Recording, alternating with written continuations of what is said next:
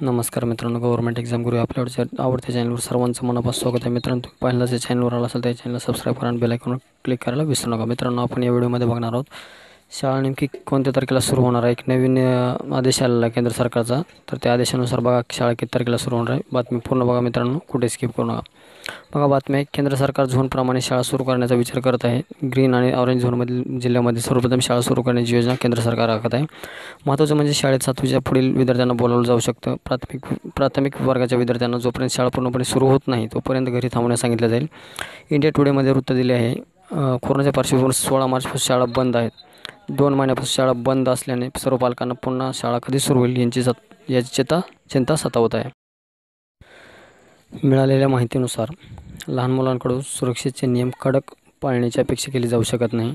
यासाठी सुरक्षेच्या हेतूने त्यांना घरातच थांबण्यास सांगितले जाणार आहे. शाळा पुन्हा सुरू करण्यासंबंधी अधिकृत सूचना पुढील आठवड्यात येण्याची शक्यता वर्तवली जात आहे. सर्व संबंधित मंत्रालयात एकमत झाल्यानंतर अंतिम निर्णय घेतला जाईल. रिपोर्टनुसार शाळा सुरू होण्याची अंतिम तारीख ठरवण्यात आली असून जुलै महिन्यात विद्यार्थ्यांना दिलासा मिळू शकतो. 30% विद्यार्थ्यांची उपस्थिती आणि सोशल डिस्टन्सिंग नियमाचे पालन करत शाळा सुरू करण्यात येईल. महत्त्वाचं म्हणजे शाळा 2 शिफ्टमध्ये सुरू होण्याची शक्यता आहे.